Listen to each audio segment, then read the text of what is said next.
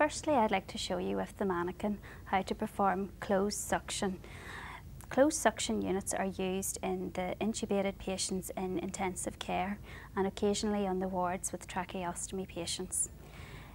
As you can see, the suction catheter is in a plastic encased wrapper, and when we use this, we clean them afterwards using the saline vials, and that keeps this clean for 24 hours before it's changed by the nursing staff. So it will be plugged into the suction in ICU constantly, so we don't have to usually worry about that. But before we perform a suction, if we press on this button just to make sure that the suction is on and that it hasn't been left locked for any reason, so that after we pass the catheter that we have to mess about with it. So before we carry out the suction, we would do this in response to patient having secretions that are able to be cleared, and we know this from as a result of our treatment and our assessment to date. So if we know the patient has had an issue with desaturating and suctioning, we can use the ventilator to give them 100% oxygen prior to this to prevent that happening. So do that before you suction if it is indicated, otherwise go for it. So you hold the ET tube and the suction mount at the green wrapper, and then you feed it down through, taking the plastic back as you go, like so. When the patient coughs or you reach a point of resistance, it is time to apply the suction. But if you reach resistance, pull back a little bit in case you're on the carina, and then press and clear the suction, clear the debris, clear the secretions, and bring it up so that the procedure doesn't last any longer than 10 seconds, like so. So to clean out the catheter afterwards, use this little port, open, and then open the valve, like so, and pass it, just press it on here, and then apply the suction until the vial empties. Sorry. So it goes in here, and then we suction, and the fluid will clean the suction catheter.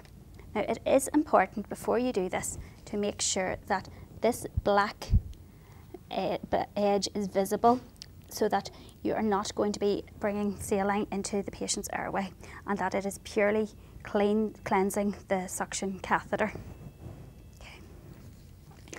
Just when we're here, saline lavage is used in ICU occasionally for patients who have exceptionally thick secretions that are not shifting easily with manual techniques. And how we would use that, we use the catheter and we use this little vial. So we would make sure that the ET tube is vertical, and we pass the suction catheter down about halfway. And at that point, we use the saline vial, put it into the port, and on the side of it, it's marked in 5 mils, and we just pour 5 mils down initially and see how the patient reacts. Take this out, cover, and lift this out, and carry on with our physiotherapy treatment. We do not suction it straight out of the patient because that will not be effective. We do our manual techniques, whether it's with or without manual hyperinflation, but most commonly we use manual hyperinflation to ensure that we are dispersing the saline and trying to unstick secretions from the walls of the alveoli. Manual hyperinflation is a technique used in physiotherapy in the intensive care unit with the aim of increasing lung volumes, clearing secretions, assessing lung compliance, and we also use it if someone's saturations have decreased, and this is a way of improving oxygen saturations. We use it in intensive care in Craigavon Hospital with the nursing staff, but I want to show you how to do the manual hyperinflation yourselves and what the techniques are for that. What you need is an ambu bag, an oxygen supply, which is always at the wall, and an artificial lung to use to attach the patient's ventilator to make sure the circuit is then closed and we're not generating extra air results from the ventilator. When you're carrying out this treatment, it is so important to observe the patient, to observe their heart rate, to observe their blood pressure and their saturations. You're trying to do several things at once, and it is a skill in itself. But to carry out the procedure, we would turn on the oxygen at the ball to the full value, so this will cause the bag to inflate. Okay, so we'll have the bag filling up shortly, and you want the bag to be filled with air before you attach the patient to it. We then take the patient off the ventilator, so the patient will be moving and the artificial lung is attached to the edge of the ventilator, and we attach this bag onto the patient. The bag will fill up, and what we do is we empty the bag into the patient, hold it for a second or two to try and ensure an end expiratory hold, and then let go quickly. Now, when we do that, we may adjust the pressure valve so that we can get an increase in pressure or a decrease in pressure going by compliance of the patient's lungs. The valve here is how we adjust the pressure that the patient is receiving. So if the bag is at the open mark, so fully open, the patient is going to receive very little pressure, and it will be below the optimal level for increasing expansion in the lungs and ensuring air is getting into the places where there has been obstruction. If the bag is fully closed, we are increasing the pressure to the patient, but it may be detrimental to the patient and cause barotrauma if the pressures are too high. It can also induce coughing in a paroxysmal manner, which was not helpful to the patient. So I personally put the bag to the halfway between the two and then adjust as I feel the need with the patient, and look for signs of chest expansion and listening for mobilisation of secretions to know that I am being effective in my treatment. So if I have it at half,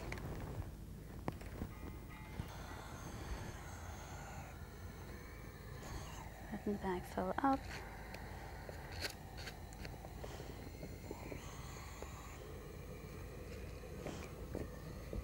letting the bag fill, try and time it with the patients and their breathing if they are breathing for themselves. Slow squeeze in, hold at the end, and quick release. Good. And keep talking to the patient, let them know what you're doing, and adjust if you need to achieve the effects that you want from the treatment. So squeeze in again, let go quickly. So continually watching the monitors for signs of decrease in blood pressure, increase in heart rate, or arrhythmias in the cardiac ECG. And squeezing in again. So from your L drive information, you will find all of the data on how to manage these hazards of manual hyperinflation. Good. So generally would give the patient 5-6 breaths.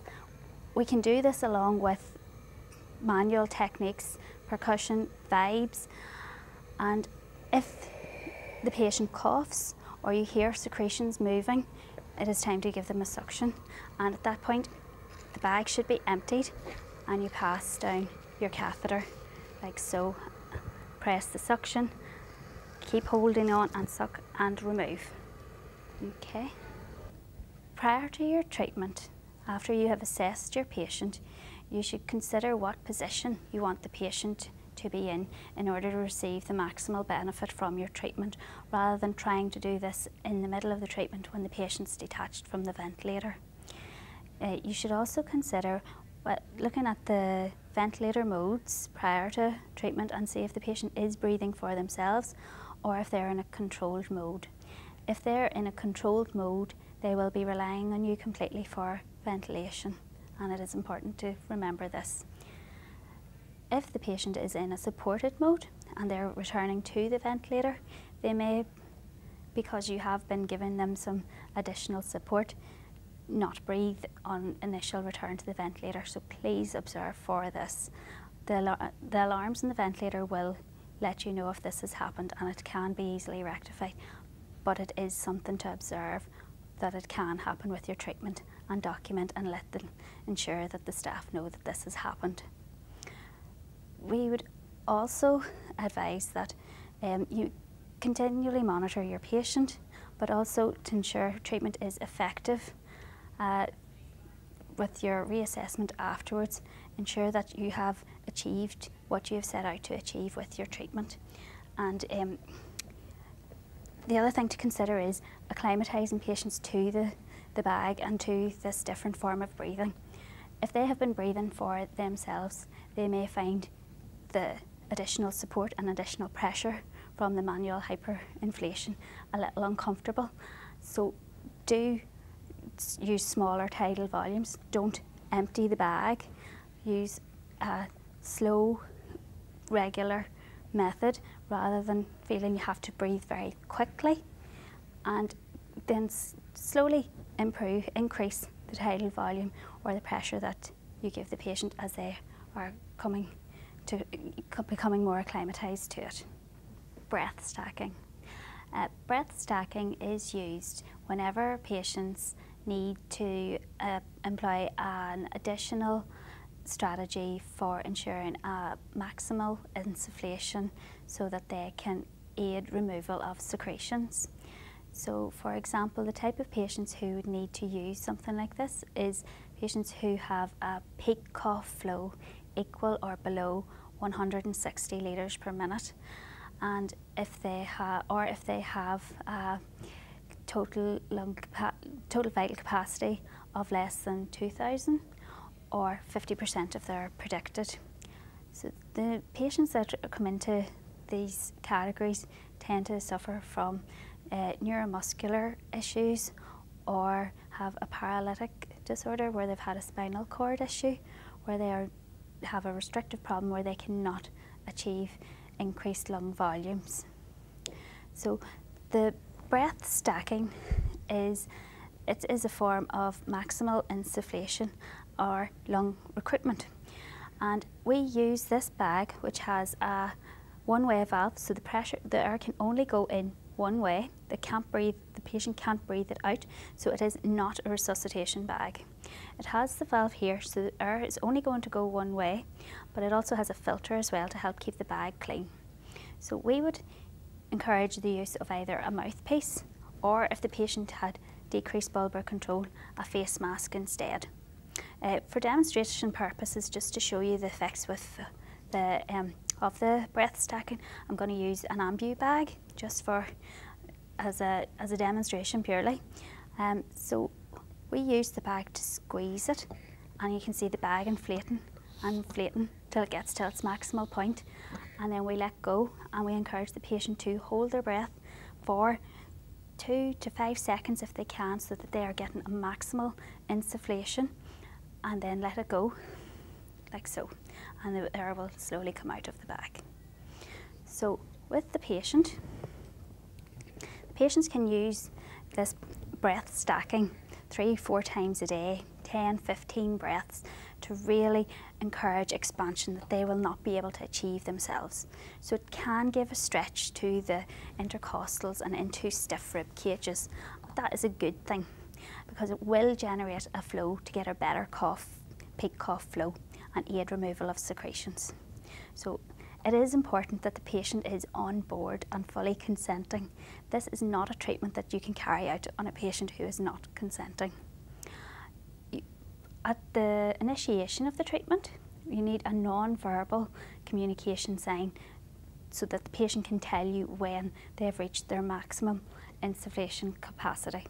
So whether that is the eyebrows or the hand up, that there is a clear signal so that you are not pumping air into the patient when they feel they are at their limit. This will reduce the risk of any trauma or unpleasant sensations for the patient too. So it is advised not to do this prior to meals, or sorry, just after meals, as it can make patients quite sick. So there are the whole list of contraindications and precautions are available on the L drive, so I'll not go through that now, but I will show you how to carry out the technique. So firstly, have the patient positioned upright if possible. Now, it can be carried out in supine if that is all the patient can manage, but an upright position would help improve expansion more towards the bases.